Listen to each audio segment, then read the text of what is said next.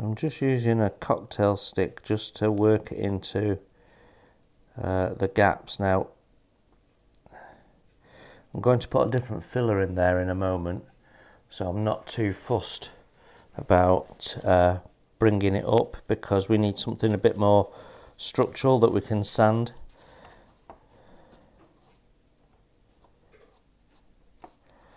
You can see how easy this putty is to work with. So I'm just putting small amounts onto the cocktail stick, working it into the gap.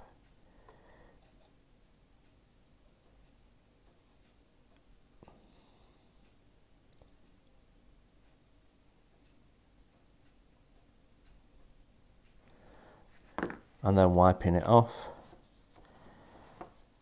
And we'll give that about half an hour, and that should be then ideal for being able to paint on. So I'm just going to put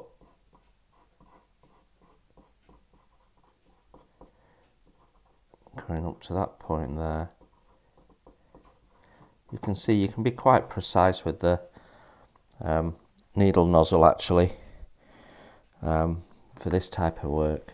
Doesn't look like a small nozzle, but it's quite a good size for this job. Okay, I'm happy with that. So I'm going to do exactly the same here. Again, wiping that will be a little bit more difficult, so we'll do a slightly different approach.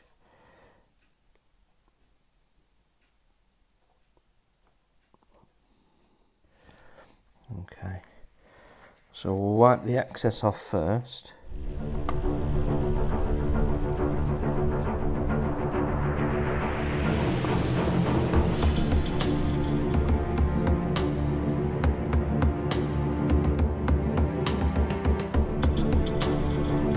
Just took too much out of there.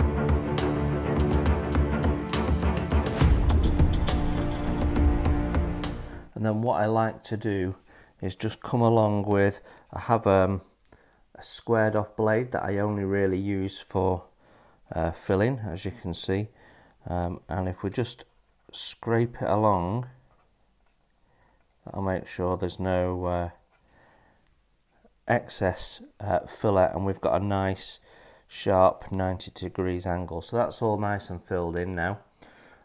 So I'm going to do this side and a little bit of filling on that side, and then I'll come back to you. Right, we now need to look at filling this little area here where the two parts haven't come together, and we've actually got a gap you can see through. So I'm using Humbrol model filler for this.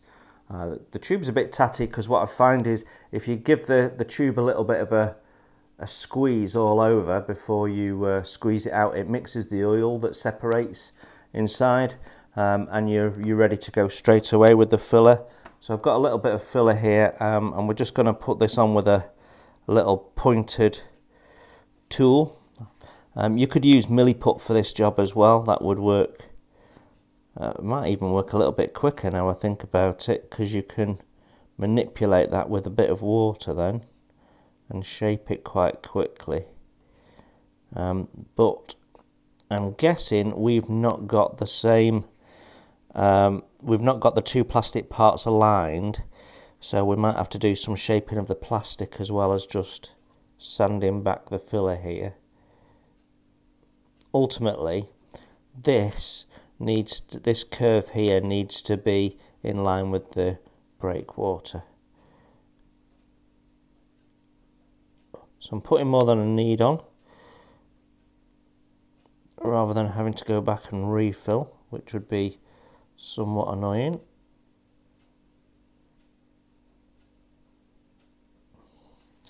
There we go. We'll let that dry, and that means we can now come back to this area as well. And we can now have a look at sorting out this area here. Glue should be dry, so first thing I'm going to do is just take any excess off using my sprue cutters, because they get a bit closer than the scissors do. So that's just a bit less to file. We want to get this down and level first job, so I'm just going to go in with an ordinary needle file first.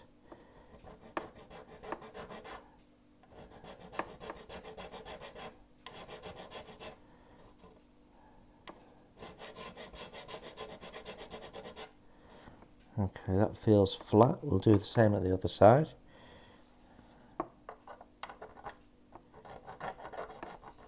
So I'm now using one of these small diamond tooth files.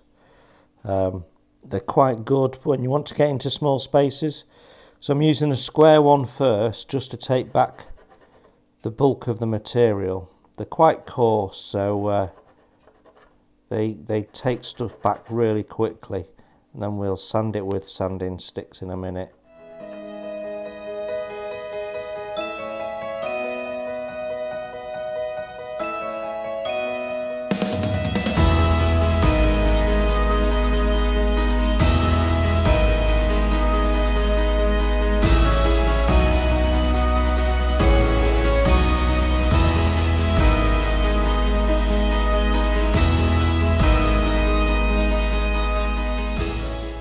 Get in with a sanding stick and just smooth that.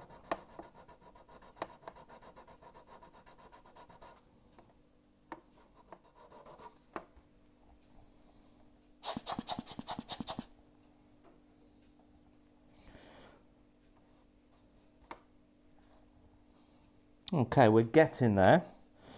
You get the general idea, so I'll keep working away at this carefully and slowly until I get the shape correct. And then what we might do is just skim over it with a little bit of the Vallejo putty and give it another sand.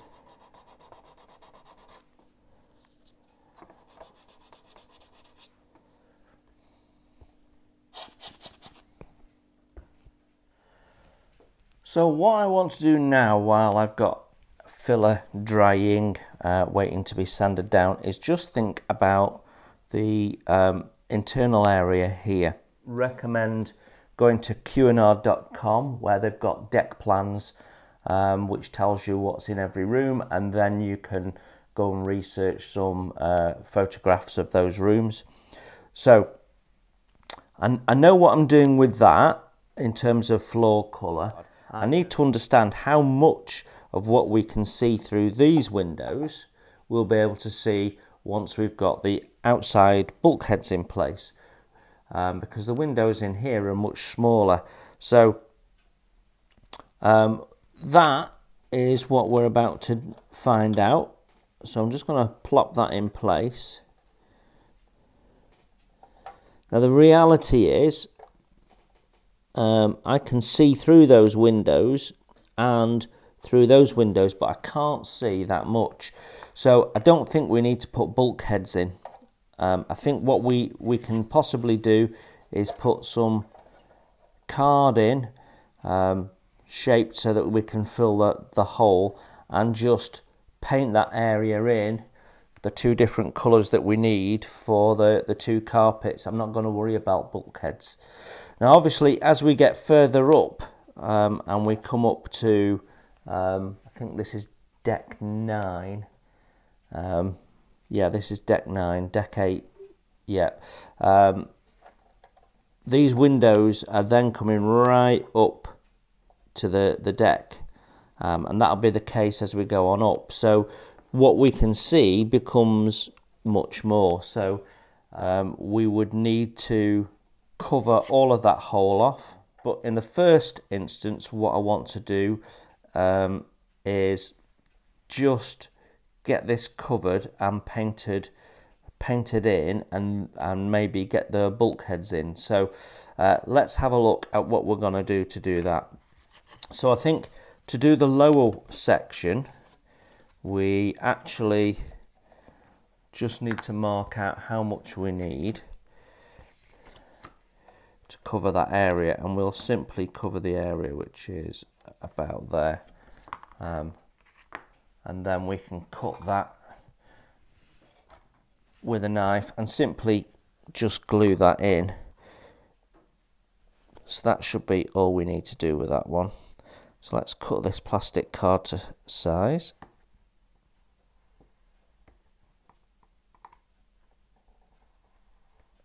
And because we don't see too much of that lower deck, I'm not so worried about what that ends up looking like. So yeah, that's wide enough. So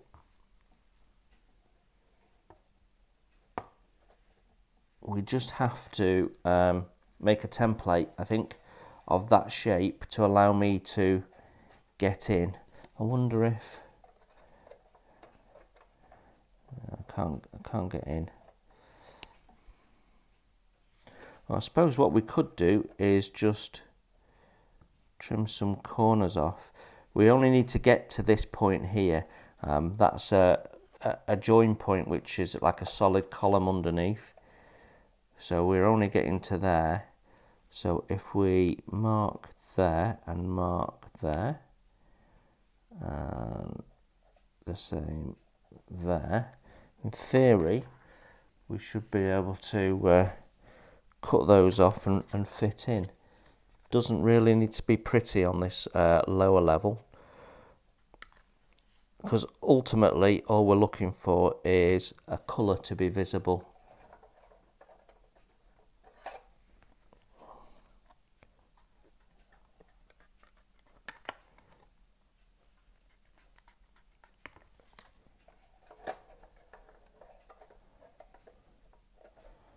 There we go, that actually covers that area. You're not going to see any lip.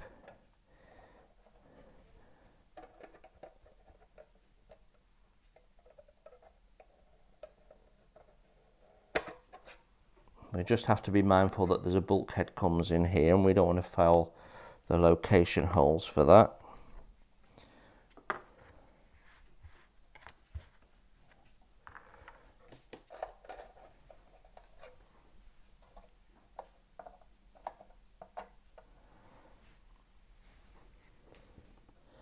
Okay, I think while we've got that in and covered and sitting where we want, we might as well just get it glued in. So we'll use some liquid poly, because we know that that'll wick its way underneath. Just gonna push it in a little bit further actually.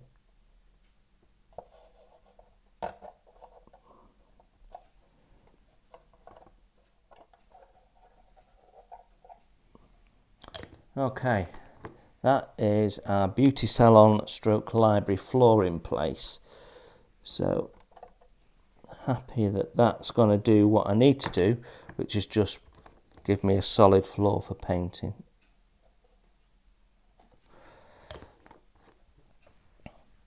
So on this level we need to be a little bit more tidier than we have been. So we're just going to mark out the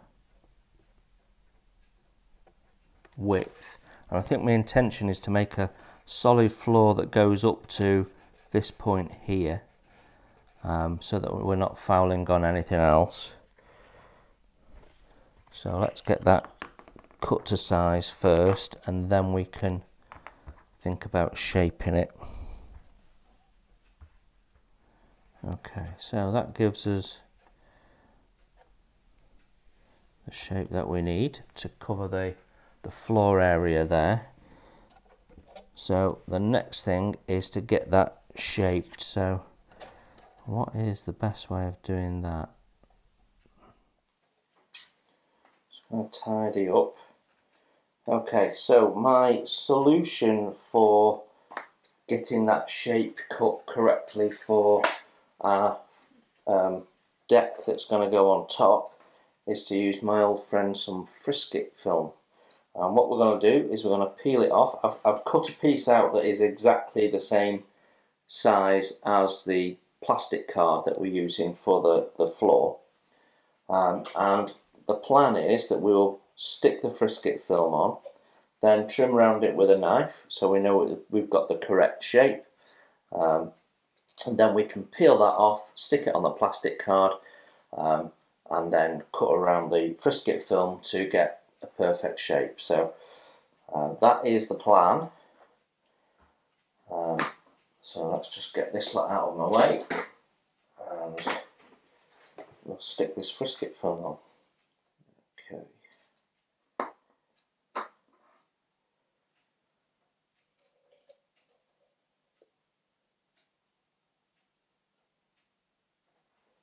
There we go. So that's short. Good thing about frisket film is you can just keep using it. You don't lose your adhesive. Cut around now. This has a chamfer on it, this piece of plastic, so I want to take the knife on the angle of the chamfer, so I've got the shortest area, not the longest area, if that makes sense.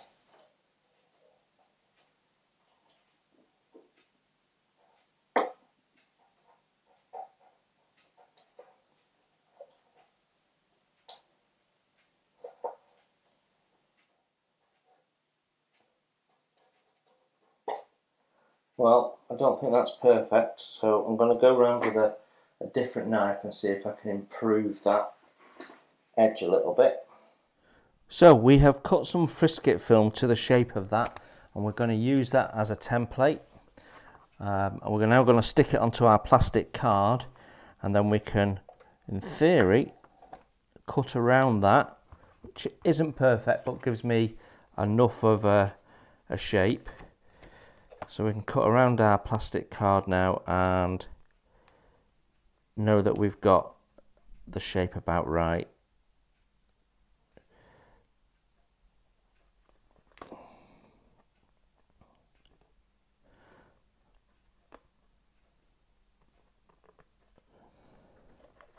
Because I cut the frisket film exactly to the width of the card, I know I've got to butt up to the edges to get that right. Want it a bit longer than that, I think. There we go. So I now have my frisket film stuck down, so my next task is actually to draw around it so it's more visible.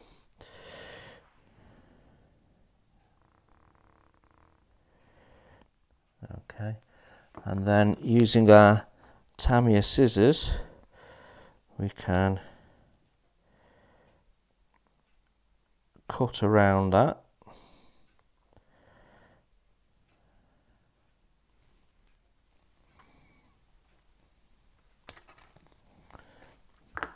Okay.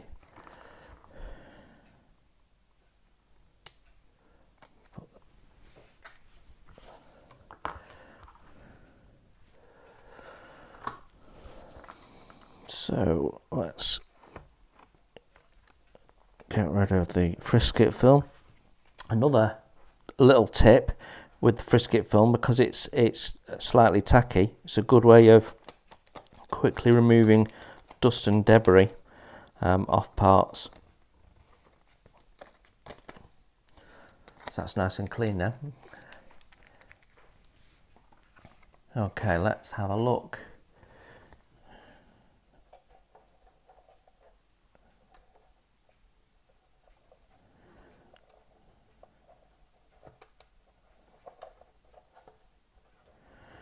Well, that seems to be pretty much what we need at the front there.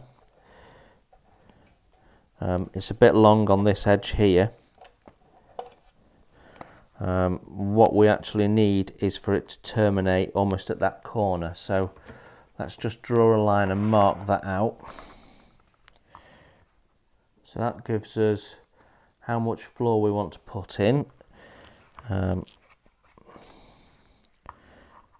So we'll use that line just to trim that off.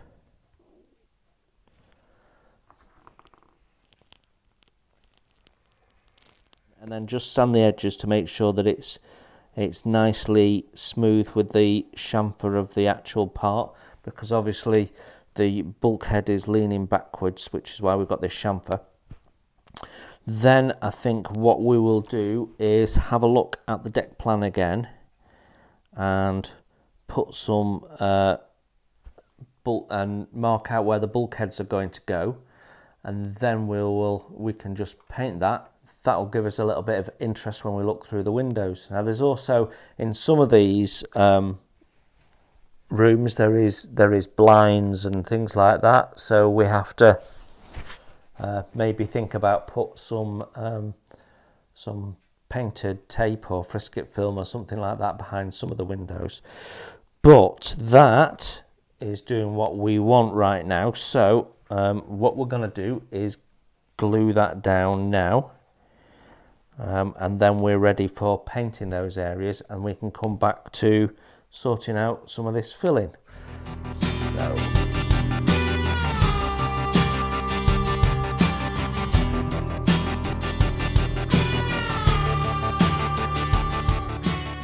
at the forward end of deck 9, right up in the forward superstructure, is the Commodore Club, one of my favourite rooms on board. And it's the observation room and bar. And it completely straddles the forward end of the ship and is richly decorated. Here's a painting of the Olympic, of cows with the racing yachts, and the room is laid out with a lower level at the forward end and these two raised areas. The smoking room, Churchill's, is on the starboard side behind the Commodore Club, and this is where passengers may smoke cigars. There's a humidor at the end there for the cigars and various brandies and the like. Cigarettes are not allowed in here, only cigars. And then moving out into the main body of the Commodore Club, some very nice artifacts of memorabilia here. Builder's plates and the like, navigation instruments, a display of knots. And as we walk round, now it's early in the morning here, so sunrise hasn't really happened yet, so the blinds are down so that the light doesn't interfere with the navigation of the bridge, but normally these blinds are all up and you can look out the windows. And the largest model of the ship on board, Queen Mary, in her original as-built configuration before the extra cabins were put up on the top deck. Very nice model.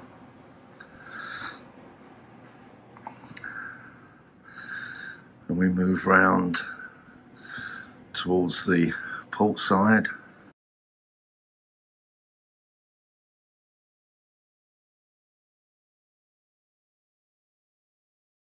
Piano here for the pianist in the evening.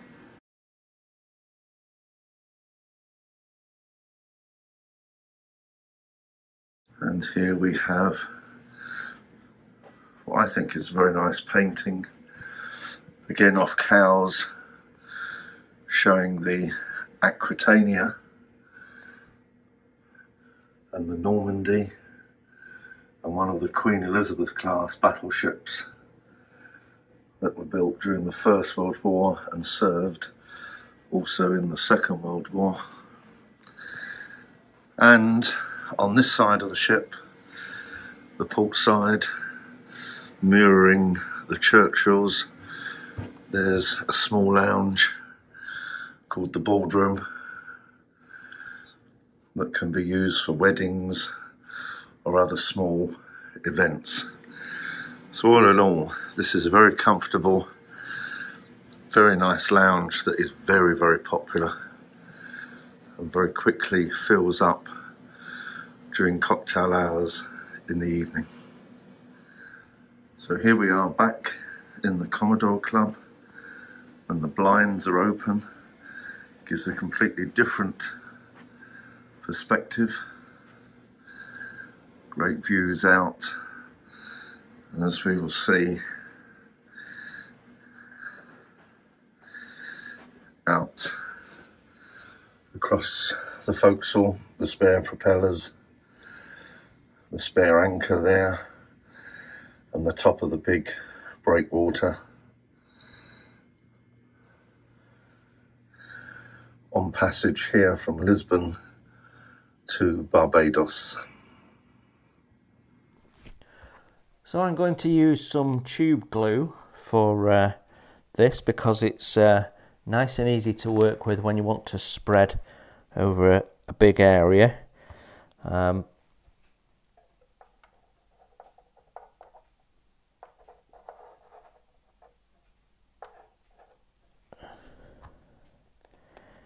think it's a little bit underused tube glue. People throw it away, I believe. Don't get why.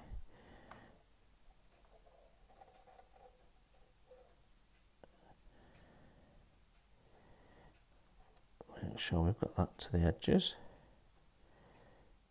And then we're just tacking along that edge there.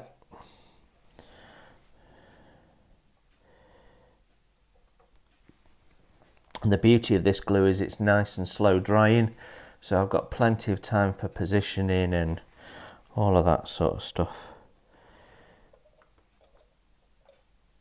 I don't use tube glue very often. Ships' hulls and things like that it's great for.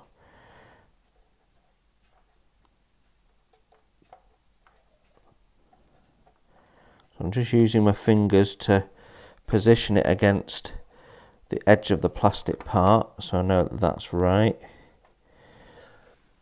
I'm going to wipe away some excess.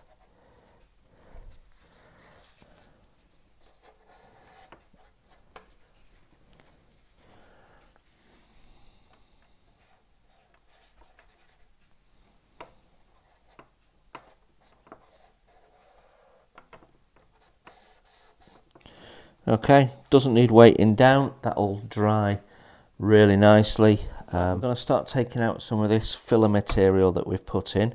I'm using a half round diamond tooth file for this. Takes out material fairly quickly.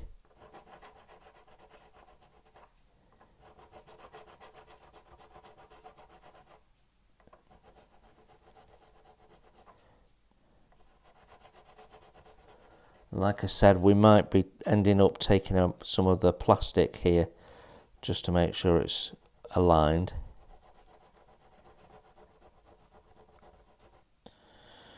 And we do have a straight line there that we want to restore, so I'm just going to get my knife and trim that down in line with that bulkhead edge. Okay.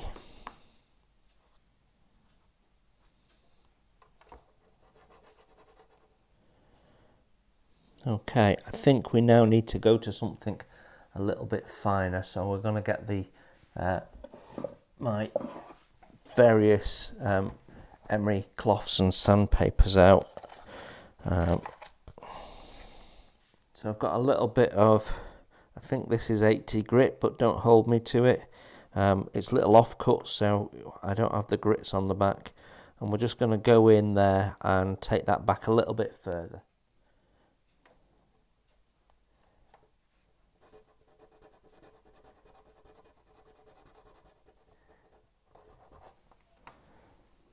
think we are getting there. That's looking quite good now.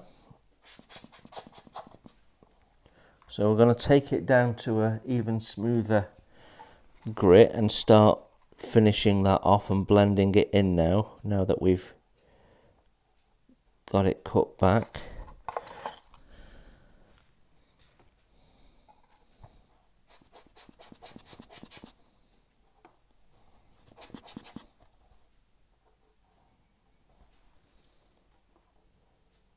That feels nice and smooth now, actually. So I think what we might do is just give that a dab of primer and see what it looks like, and see if we need to do any more work on it. But that essentially should be done, I think. So whilst we've got this fine sanding paper out, we'll put the finishing touches on this as well.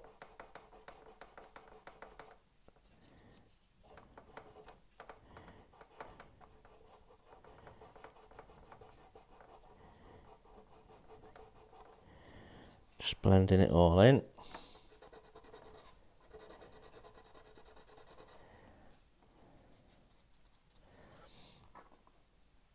And then with the knife we're just going to scrape away any lumps and bumps.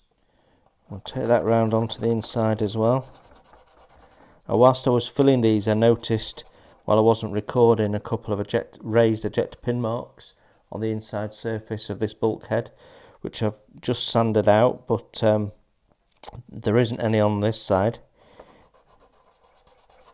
Where these two plastic parts meet, they're just slightly misaligned.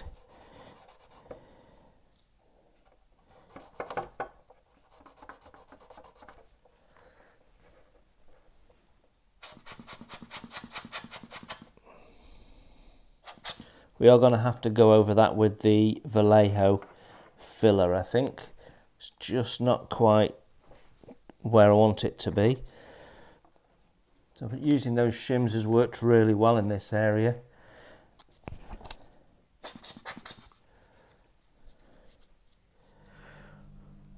So the next job on my agenda is some little, I think they're strip lights that run along the bottom edge of the breakwater. Now to do that and space them properly, on this side, around about here, we have a ladder. And to get the ladder in the correct position, we need to get the photo etch railing out for the front here, and just get all those spacings right, add the ladder, and then we can put the strip lights on from there. So let's get to grip with the two different photo etch sets and make a decision on which etch we're going to be using.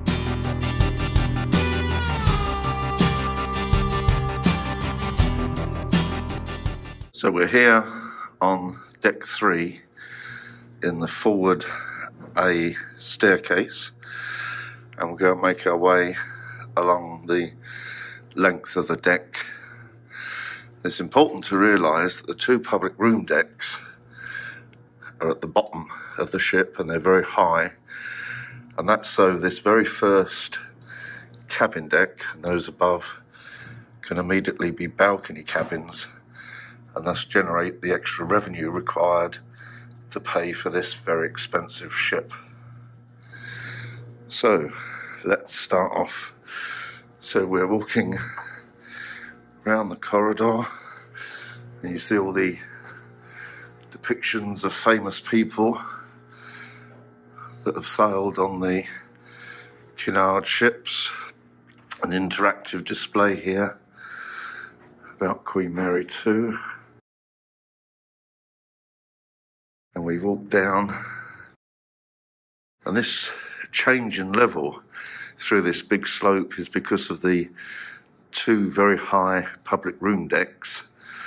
We'll see the reason for that in a minute. But sub-levels within those two decks, meaning that some areas have to have this slope.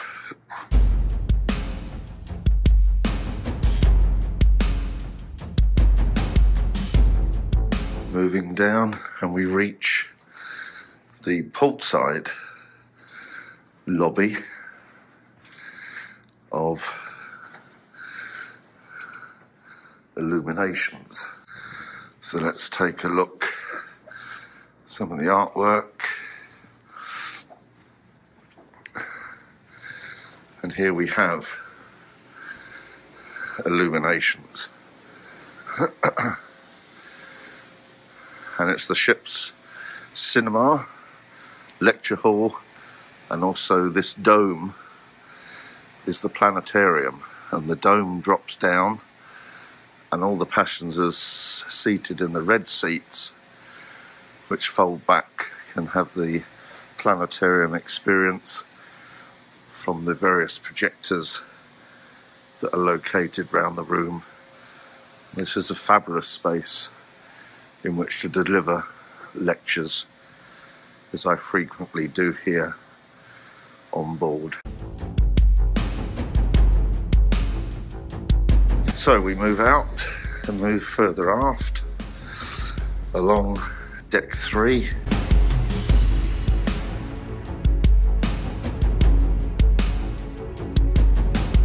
Small staircase down to deck 2, which is all meeting and conference rooms underneath the slope there of the illuminations.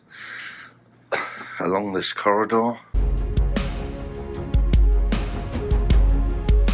and it's early in the morning here, so it's still dark outside, but during the day sunlight floods into this area. Favourite place for people to watch the sea.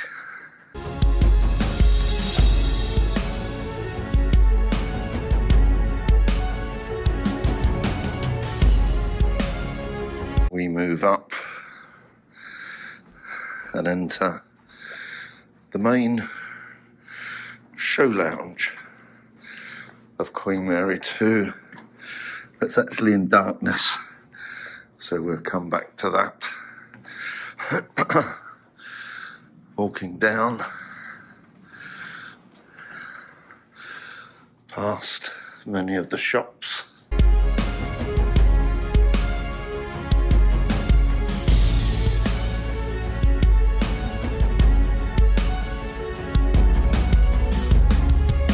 And we reach the main lobby or the atrium on board. With the central passageway leading through the ship, the main archery.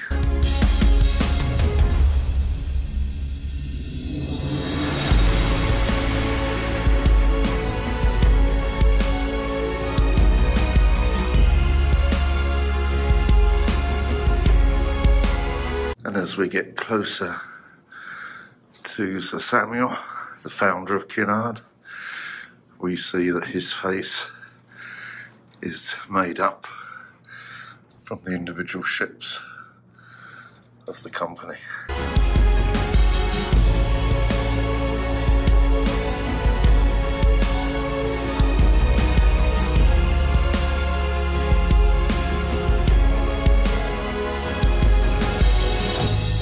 Past some of this tremendous artwork on board. And the reflection in the atrium of the bas relief there, that's up here. More high-end shops around this level, the entrance lobby, an embarkation point there.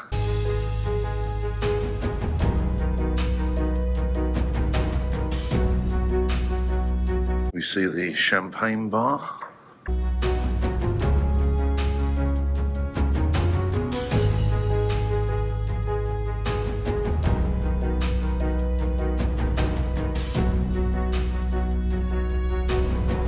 The ship's bell, which is rung at noon. And there is the bas relief. The lower level of the atrium. And we move forward, or aft rather,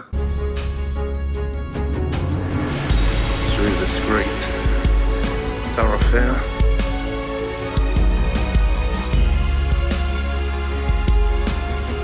Each side here is the engine exhausts, hence the little bit of noise with the fans.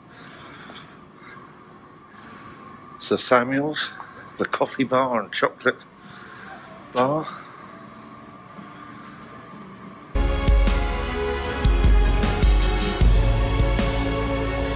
Past the sea stairway lifts.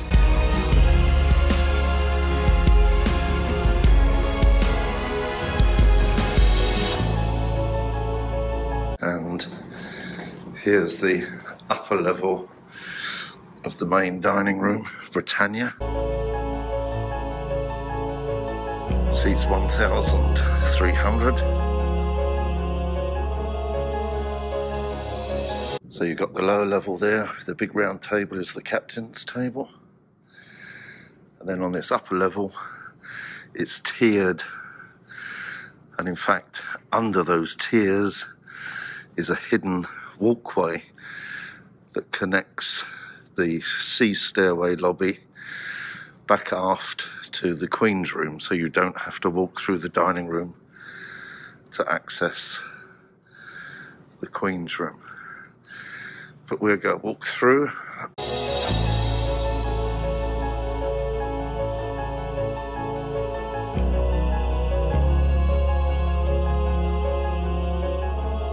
The lower level is laid out for breakfast this morning. Whereas this upper level, none of the tables have been laid.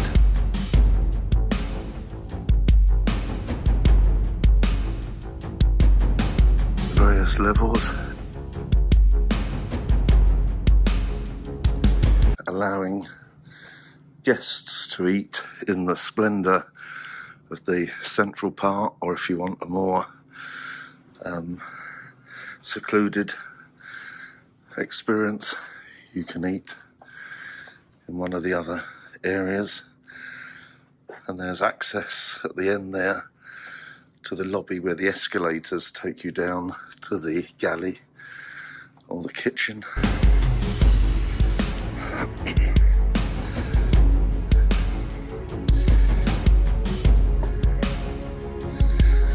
And through the D staircase lobby.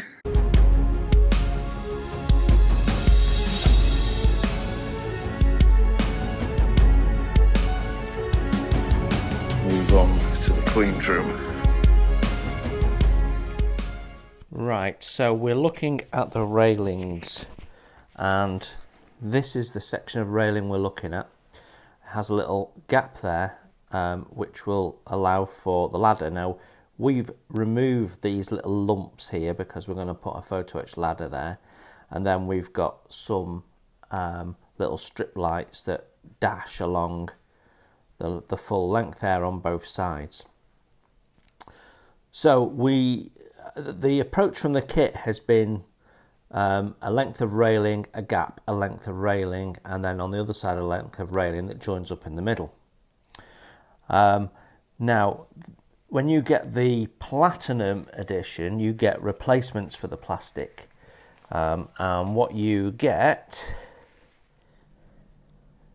is two sets of railing. So you get this piece of railing here, which terminates at the gap, and the little sag there emulates the chain that is used to close off that gap, which is accurate to the ship.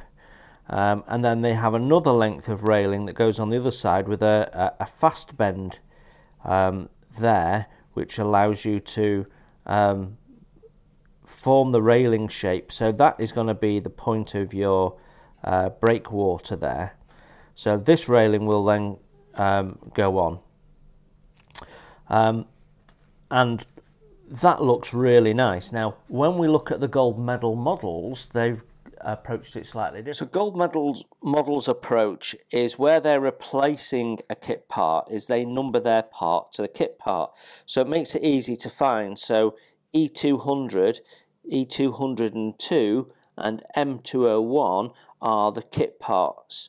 that we're replacing.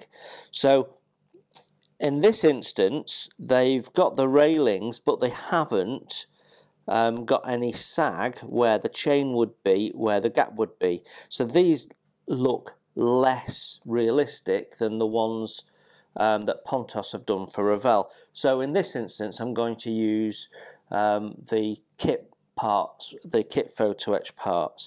But for the rest of the build, look at what they've done with the railings. So if we look here, we've got a little marker where the life buoy should be, the life ring, and then we've got separate life rings that we can attach on the inside, which we can paint up, so that'll look great. We've got the little mini davits there for the ladders, and can you see we've got the little relief of where the little boxes are for those ladders. So that makes it really easy for me to scratch build the actual boxes on the other side and get the sizes right and locate them, because it's all in the ladders, in the railings I should say. So throughout the build, as far as possible, I'm going to use the Gold Medal Models railings, because I think they're just far nicer in that way. They're adding more detail, whereas the ones presented by Revell don't have the davits, they don't have those boxes or anything like that. So yeah, I think that will raise the level of detail up quite a bit and make my job a little easier when it comes to locating and identifying where things are. So that we don't have to use the photo etch right now and we can put it on later on in the build, I'm just using a length of masking tape and marking it up with the position where the ladder will be, so that we can mark that out without having to put the railings on. So we can do that next. I think it probably makes sense to put the ladders on, however, so let's get the ladders out. We are going to add the ladder to the breakwater, even though we're not putting the top railing on. Should be fairly safe and not require any protection, I would think.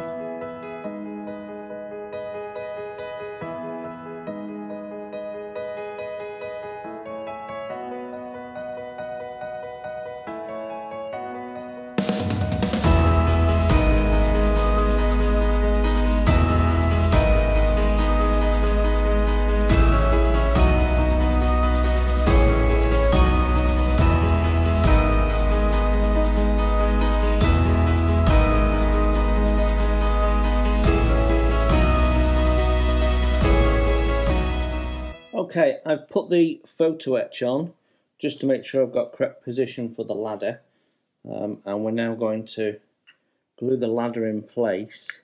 I'm using medium CA for this. It's not a particularly difficult job, hopefully. Sometimes the ones that look the easiest end up being the most difficult. So we're just going to put a little bit of glue on the legs, and there's two little bits that jut out right on the top, and they actually just sort of sit nicely on the top of the plastic part there. So I'm hoping it should be nice and easy.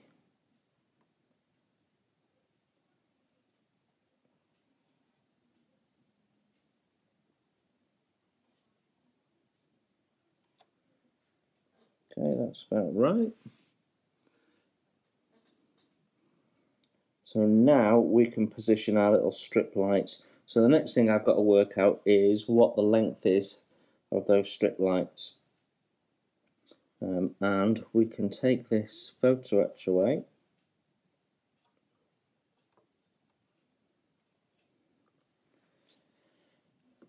And put that in a little container for safekeeping.